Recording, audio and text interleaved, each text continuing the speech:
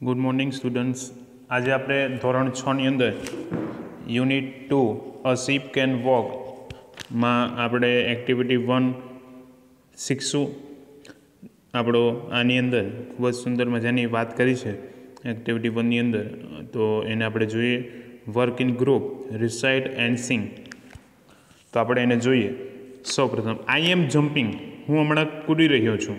I am jumping, હું કૂદી રહ્યો છું. લુક એટ મી, જુઓ મને. Can you jumping as I do, શું તમે પણ મારી જેમ કૂદી શકો છો? Yes I can, yes I can, હા હું પણ કૂદી શકું છું. હા હું પણ કૂદી શકું છું.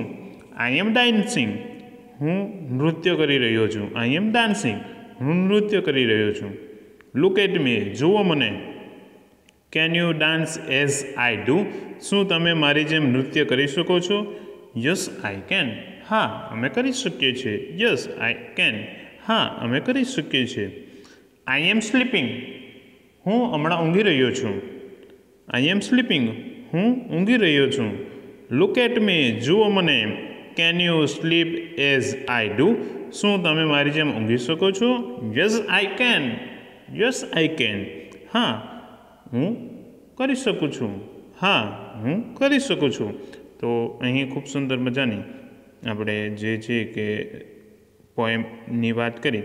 હવે ત્યારબાદ વર્ક ઇન પેર, નીચેના ટેબલમાં આપેલી વિગતોમાંથી તેના આધારે તમારે શિક્ષકની મદદથી રાઇમિંગ બનાવો અને તેનું ગાન કરો.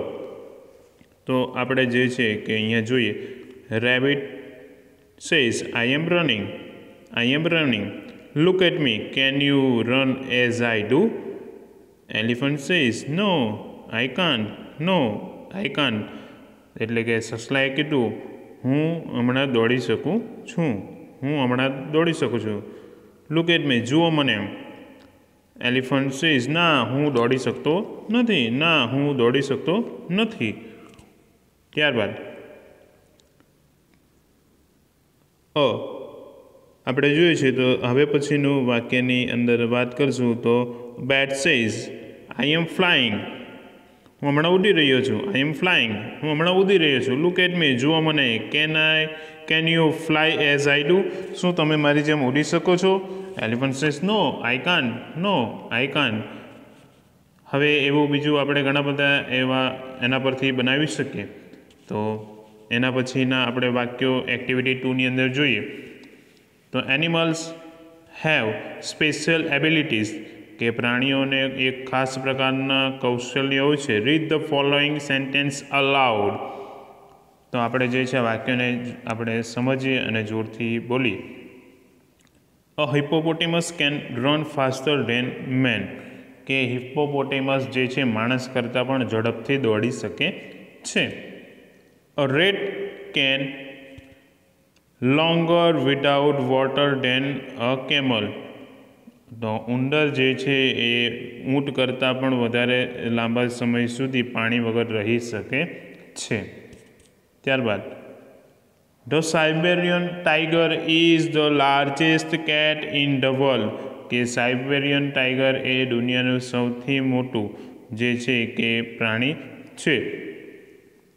It weight up to 300 kilograms, તો એનું વજન કેટલું છે? 300 કિલો છે. It can it 27.2 kilograms of meet at one mill time, કે એ એક સમયમાં 27.2 કિલોગ્રામ જેટલું માંસ ખાઈ શકે છે. ત્યારબાદ અ crocodile can't move it's tongue and can't ચ્યુ, મગર તેની જે છે કે જીભ ખસેડી શકતો નથી અને એ ચાવી શકતો નથી. ત્યારબાદ the ant can lift 50 times it's oven weight, કીડી પોતાના વજનની વસ્તુ 50 વખત જેટલું ઊંચું કરી શકે છે. ત્યારબાદ the fastest mammal dolphin can swim up to 50 kilometres પર હાવર. તો આપણે જે છે કે ડોલ્ફિન એ જે છે કે સૌથી ઝડપી સસ્તન વર્ગનું પ્રાણી છે, જે કલાકના 56 કિલોમીટર જેટલું એ જે છે કે ઝડપથી એ પોતે સ્વિમ એટલે કે તરી શકે છે. અ giraffe can clean it's ear with it's 21 inch long tongue. તો જીરાફ જે એને જે 21 ઇંચની લાંબી જીભ દ્વારા પોતાના કાન સાફ કરી શકે છે. હવે એના પછી આપણે એક્ટિવિટી 3ની વાત કરીએ તો work in pair. Read vote Nikita can do and what she can not. તો આપણે અહીં જોવાનું છે. Hello Nikita, I M Nikita. What can I do? હું તમારા માટે શું કરી શકું? વેલ, I can play tabla very well. હું તબલા ખૂબ જ સારી રીતે વગાડી શકું છું. I can play volleyball but can not play kabaddi. એટલે હું જે છે કે વોલીબોલ ખૂબ સારી રીતે રમી શકું છું, પણ હું કબડ્ડી સારી રીતે રમી શકતી નથી. I can speak Hindi. હું હિન્દી બોલી શકું છું. But I can't write it. પણ હું લખી શકું નહીં. I can swim but I can't ride a bicycle. હું તરી શકું છું, પણ હું સાયકલ હંકારી શકતી નથી. તો એની બાજુમાં આપણને જે છે કે જે કાર્યમાં એ કામ કરી શકે તો ત્યાં ખરું કરવાનું રહેશે, અને જ્યાં એ કાર્ય કરી શકતી નથી તો એમાં શું કરવાનું રહેશે? ખોટું કરવાનું રહેશે. તો એ તમારે તમારી ટેક્સ્ટ બુકમાં એ કામ કરવાનું રહેશે. ચાલો, તો હવે આપણે જોઈએ તો એની અંદર તો સ્પીક હિન્દી. તો એ હિન્દી બોલી શકે છે? તો યસ. તો એના માટે શું આવશે? ત્યાં આપણે જોઈએ છે તો ત્યાં એક શાની નિશાની આવશે? તો એ ત્યાં ખરાની નિશાની આવશે. ત્યાં આપણે જોઈએ છે. ત્યારબાદ સ્વિમ. તો એ પોતે સ્વિમ કરી શકે છે? તો યસ. તો એમાં પણ જે છે એ શાની નિશાની આવશે? ખરાની નિશાની આવશે. ત્યારબાદ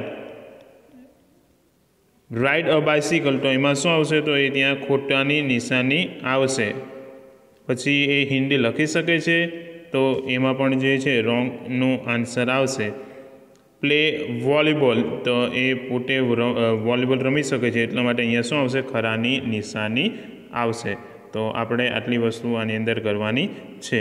તો આજનો આપણો આ લેક્ચર અહીં જ પૂર્ણ થાય છે. જય હિન્દ.